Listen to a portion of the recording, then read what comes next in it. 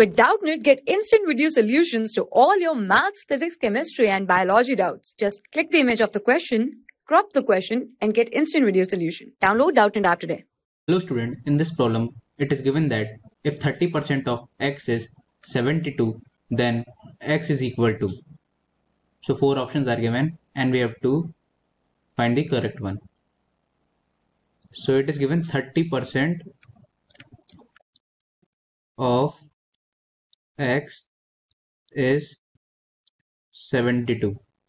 So if we write it mathematically, this will be 30 by 100 into x, which is equal to 70. So this will become x equal to 72 into 100 upon 30.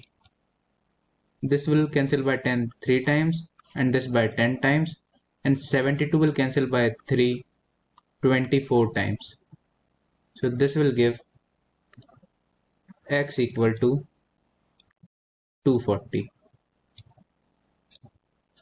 Thank you. For class 6 to 12, IIT JEE and NEET level. Trusted by more than 5 crore students. Download Doubtnut app today.